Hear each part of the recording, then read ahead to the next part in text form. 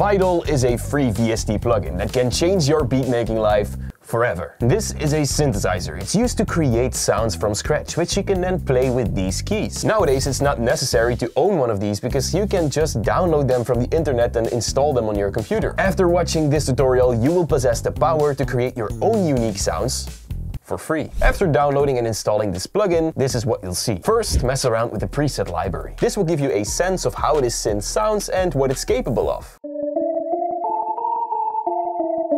This is the part that generates sound, which is called the oscillator. We have 3 of them and you can simply switch them on or off like this. This right here at the bottom is the sampler, which by default has a noise sample loaded. But you can import any sample there. Let's disable everything except for the first oscillator. This right here is a sound wave. This is the actual sound that you're hearing. From this list, you can choose one of the wavetables, for example, basic shapes. This gives us a sine wave, which is perfect to create, for example, bell sounds. With this slider, you can change the wavetable position. This also changes the sound, of course. And here we have the obvious controls, like the level and the panning. You can pitch your sound up or down in semitones, or if you hold down shift, it will jump in octaves. With the one on the right, you can fine-tune the pitch. Oh, and by the way, if you double-click on any control in Vital, it will reset to its default parameters. Here you can select where to send the sound to. For example, filter 1, which you can see at the bottom, but we'll get there in a second. This is the unison, and if you drag this up, you can increase the amount of voices. With the percentage control, you can choose how much detune there is in between those voices. This is the spectral morph, and if you increase it, the wave will change shape, thus it will sound different. You can mess around with different types of morphs here. Let's enable a second oscillator to blow more life into it. We're gonna keep the initial sound wave, which is a saw. Pitch it up an octave and pan it a little to the left. Now it sounds like this. Combined with the sine wave, we have a beautiful instrument, but we're not done yet. Also, consider leaving a like on this video, that would really help me out. First, let's take a look at the envelope. For people who use the envelope in FL Studio, this is basically the same. This graph will show you how the sound is being played and you can adjust it with these controls. For example, if you want a bell, you need to create a shape like this. Now increase the attack just a little bit. This controls how long it takes for the sound to reach its highest point.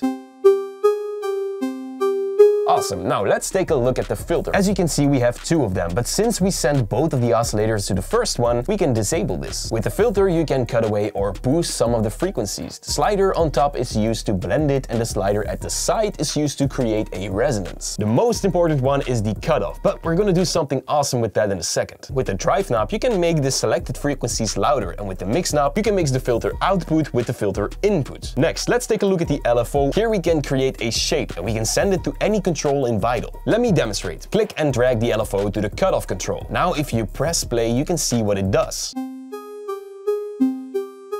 The cutoff control now follows the shape we created. You can change the tempo right here to make it slower or faster. Now we just created a link between the cutoff and the LFO. So if you go to the matrix, you can see that connection here and you can further adjust it if you want. At the bottom right, you can see the voices. This right here means that you can play 8 notes simultaneously. With the bend control, you can choose how much bend there is in between 2 notes when you drag the bend knob.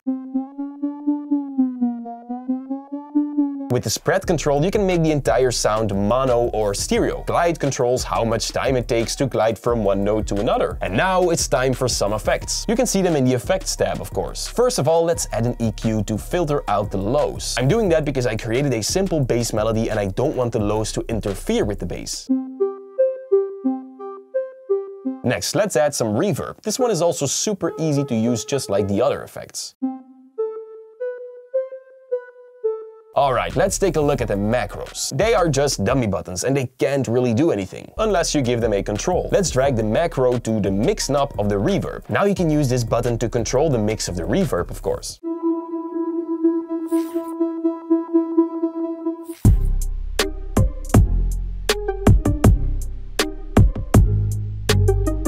Vital also allows you to save your presets by, of course, clicking on the Save button. You can then label it, type in your name, select a style, and perhaps write down some notes. This means you can also import samples from other producers. Gigs and Beats recently created a preset bank for Vital, and he also created a light version which you can download for free. This pack comes with really cool trap bells, keys, and everything you need to create some awesome beats.